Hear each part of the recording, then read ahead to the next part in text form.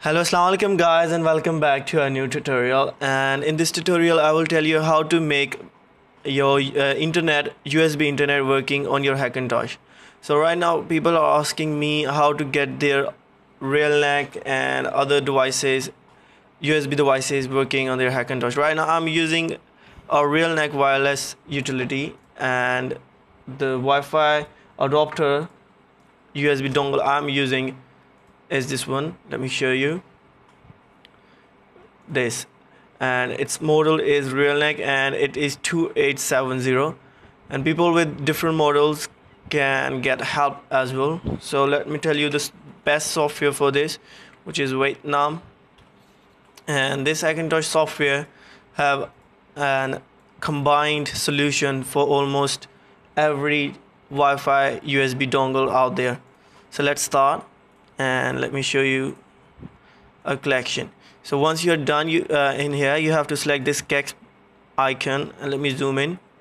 And now from here you have to go to networks, go to wireless and Bluetooth. So for those who are on Realtek, this model is RT for Realtek, and the manufacturer of the chipset is MediaTek. So this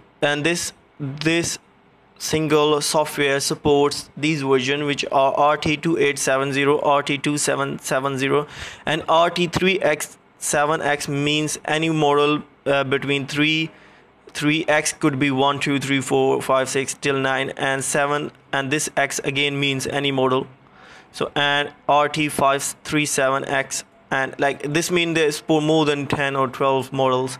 Then for those who are using Realtek chipset, RTL8188 and RTL8192, and this one is for RTL8811 and RTL8812. And you can got Atheros and Broadcom Bluetooth support, and you can also get Atheros Wi-Fi for 9285 cards and 9287 Wi-Fi cards. And here are the fake Broadcom Wi-Fi card chipset and text. Then the 5 GHz support, and the one I'm using also supports the 5 GHz bandwidth from the start, because I can go in advance, and from here I can select 5 or 2.4 to 5 GHz, and this is variable, which means an extra bandwidth for your Wi-Fi. So once you have to select MediaTek, and then you can just press continue.